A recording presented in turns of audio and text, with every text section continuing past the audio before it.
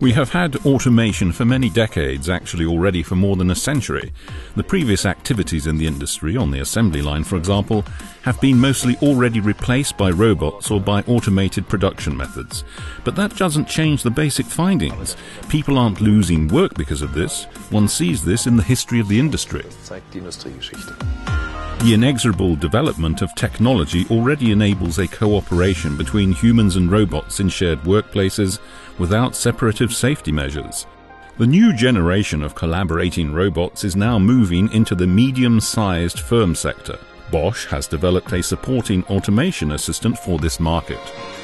Bei Bosch finden Sie in zahlreichen Werken bereits. There are so-called COBOTS, the collaborative robots, at numerous Bosch plants, always where monotonous activities can be taken over by robots.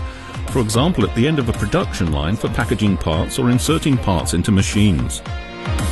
The APAS implements components in frames, which then must only be replaced by the employee.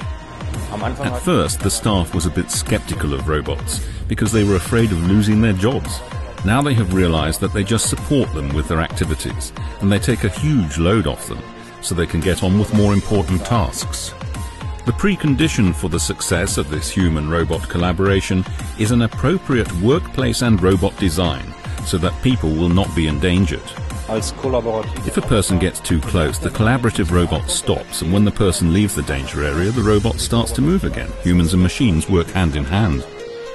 Work, and not only work, will change with progressive automation and digitalization. That's for sure, but will workers become superfluous in the future? The human-robot collaboration will not eliminate the workers. Robots will help with the daily grind at work and will basically assist people. But routine activities will be lost, yet more sophisticated tasks will appear. At that point the magic word will be changed through education, through qualifications. That will be the big challenge.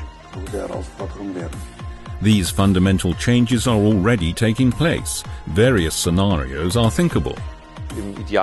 In the ideal world, this will unleash creativity and intelligence, more possibilities for communication, to concentrate on the important things.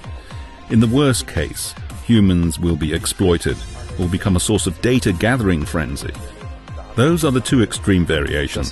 Which one will happen? Probably one in between, but we can't predict. It is up to us how we shape the future promisingly.